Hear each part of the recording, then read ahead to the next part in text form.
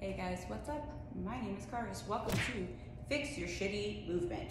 Some of you might recall I declared that March was the month that we were going to get the swing once and for all, and we did break it down pretty well. I've been delayed in continuing that series for 3 reasons.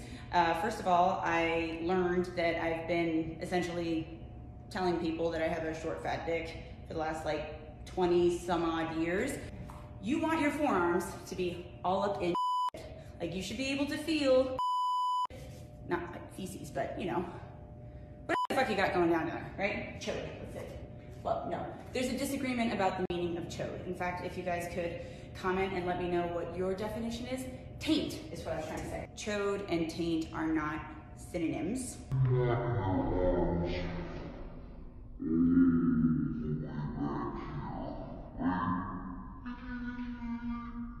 Still coming to terms with that.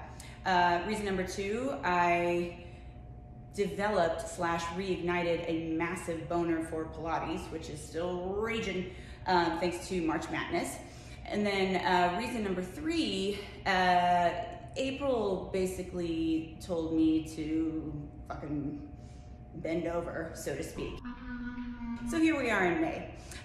Let's get back to it. So we are continuing with the swing, but it's kettlebell skills, yada, yada, yada. And I am going over today the two-handed clean, both the dead two-handed clean and the regular two-handed clean. Now, everybody gets very confused with all this shit, but if you just literally listen to the fucking name, it makes it pretty clear what it is. Anyway, just, pay attention. So why do I introduce the clean now? Well, first of all, the clean is a very important movement anyway, because it sets you up, if we're gonna do the two-handed clean, for goblet squats or pretty much anything else that you would do in this position. Also with the regular clean, does the same thing, right? The regular clean, meaning just the single arm clean, is one of the more despised movements because people tend to cast the bell out and it flops against them like so, and it fucking hurts. I call it aversion therapy. If you do it well, it won't do that. So what's the problem with it? Well, it has such a smaller range of motion, it's very contained compared to the swing. So with a clean, whether it's two-handed or single arm, your elbow, for the most part, stays at your side. With the swing, you have an extended arm, which means there's a lot more moving parts, which means there's a lot more opportunity for you to fuck up. I say it with love and recognition in my own fuck-ups because we all fucking do it. So the benefit though of the two-handed clean is that you aren't gonna get the shit beat out of you with it, but you are gonna still reflexively do what I want you to do at the top of your swing, the top of your clean, the top of your snatch, the top of your squat, barbell, deadlift, whatever, meaning barbell squat, deadlift, whatever, and it's to really brace yourself literally against the weight coming at you. And so in Russian kettlebell, they teach the plank is basically the fundamental movement that's at the top of, the swing and all those other fucking things I just mentioned. But it's really hard for people to relate those two things, right? For obvious reason. They're on the floor versus you got fucking weight flying up. So the two-handed clean, or the rack position in two hands, is really very close to that plank though. Your elbows are bent, your lats are tight. Another reason why people, or a big reason why people struggle with the goblet squat, for example, is because they hold the bell like this. You're not gonna hold it with your hand. You have to hold it with your lats, right? So it teaches people how to use their lats without so many moving parts, right? So there's a lot of really good things that you can get out of the two-handed clean. The best thing though is that it's a very intuitive movement. It's a very small range of motion in that you go from point A to point B, right? With the dead two-handed clean. Now I'm getting fucking, I guess I deserve that. But when I was teaching you guys the hip hinge, that means that it's really easy to track the path of the bell. And that is gaining spatial awareness for especially beginners so that they can learn how to move their body with the weight, right? Which is really what kettlebells dictate. So you might recall with the regular hip hinge, I did not set up in front of a mirror to thirst trap. It's actually serving the purpose of you being able to see what the fuck is going on back there, especially in the swing, because you might remember, well, didn't I show you? Yeah, okay. It's like all up in your shit. That way you'll be able to see it. The gray leggings are for thirst trapping, just FYI. So with the hip hinge, which I don't like to do the deadlift, or excuse me, yeah, I don't like to teach the kettlebell hip hinge other than to kind of start illustrating the idea of the hip hinge, because it's a fucking process for people to really start to understand it. But just to review, hips go back, right? Grab the handle, pack the lats. It's helpful for me to think about like screwing my armpits in or rotating my elbow pits forward like I'm trying to snap the handle. And then you sit your hips down and back and leverage the weight.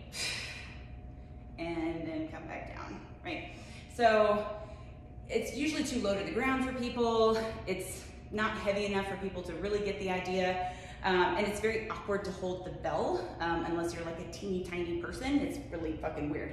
So all hail the barbell, a trap bar, all that shit. Kettlebell has its place, but I'm not, whatever. That's for another day. So with the two-handed clean, the setup is the same, but it's explosive. The deadlift is supposed to be pretty fucking explosive. In fact, that's one major issue that people have in their deadlift, is that they don't get tension until they're at the top of their fucking first rep. And in powerlifting, that's not a great idea or not a good strategy. But with the two-handed clean, I show it to them, and although it's a very like kind of movement like the swing, right, where people aren't even really sure what the fuck happened, it's so contained that it's much easier for them to follow it. God, I fucking hate the lighting in here. Excuse me. Okay, so same thing, hinge, hold. This time when I lock out, you see how I'm in that forearm plank position pretty much? And then down. And down. And so usually the first one is a little crazy because they're just getting a feel for it. It's usually a little bit of anxiety with a like ball of iron flying up towards your face.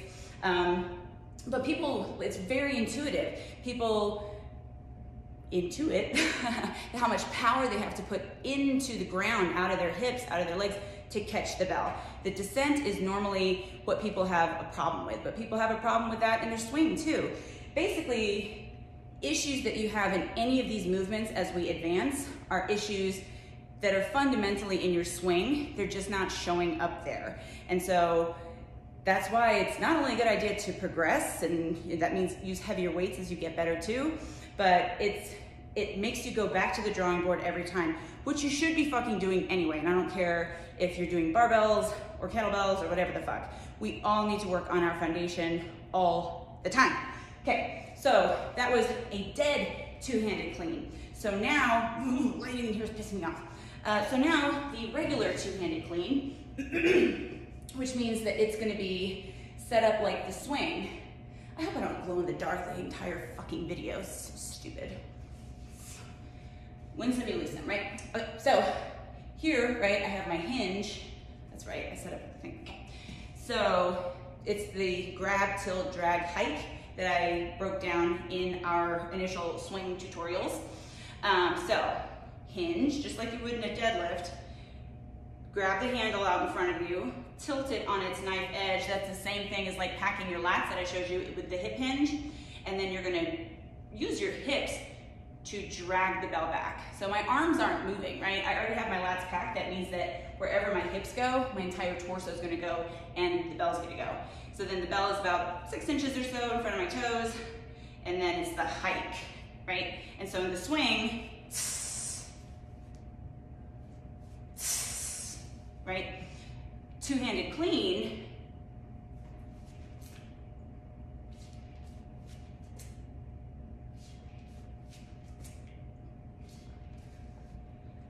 and again, because compared to the swing, it's much more contained. Swing is out here, so you're doing all this weird shit, right? Trying to figure out where you are in space. With the clean, the two-handed clean, well, the regular clean too. Anyway, you want to keep your elbows close to your sides. They really shouldn't drift forward at all, right? And because they have the cue to keep the bell close to their bodies, I'm going to show you from the side. I'm out of breath from like 3 cleans. Anyway, what you'll see is that the bell stays very close to me. And then really the only cue I have to give them while they're doing that is to get their hips deeper, to get the bell back further. And again, it works so well with the swing, and it gets people comfortable with the movement of the bell, but it's that tension at the top, excuse me, that will make or break you. So when people have issues with pretty much any of the lifts, it's because they're not bracing properly. Almost always something to do with it. This is a really fucking great way to learn bracing. This and the goblet squat, which I'm gonna go over next time, along with later some swing variations that I wanted to go over before, but this is a really good opportunity for that because, man, does shit get weird when we get single arm. So single arm swing, some other variations, and then eventually the big clean, the main clean, and then shit from there. But goblet squat is gonna help us get a little more in depth with bracing. And also then you'll have your 3 movements that are the core movements, basically, the squat, the swing, and the clean, excuse me. That's what we're talking about. And then we're gonna have our very first like basic workout that I told you we would be doing. Okay, so practice. Get a fucking kettlebell and start practicing. You want it to be heavy enough to where it's some effort. I think at the very lightest for most people is 16 kilo, probably 24 kilo is the heaviest. But you want it to be heavy enough to where it like pulls you back a little bit, right? And where you have to create a lot of force and explosiveness, right? Especially out of your lower body. It's suitable for all 3 movements. Just be okay with the fact that it's probably gonna look pretty fucking stupid for a little while, and that it's a constant progress, right? Learning in progress. I need to fucking eat something. But it will also work your entire body with like one little tool that you don't even need a big space for, that you can put anywhere and take with you anywhere. There's so many reasons to learn kettlebell, but it's the best. You're gonna have to take my word for it. Okay, practice this shit. Stay tuned for the follow-ups. Hopefully it's not gonna be any big time realizations of weird shit I've been saying my whole life. There's always some. And we'll just be able to get the show on the road. My name is Karis. Thanks for watching. Fix your shitty movement. See you next time. I've been delayed in continuing that series for 3 reasons. First of all, I learned that I've been essentially telling people that I have a short fat dick for the last like 20 some odd years.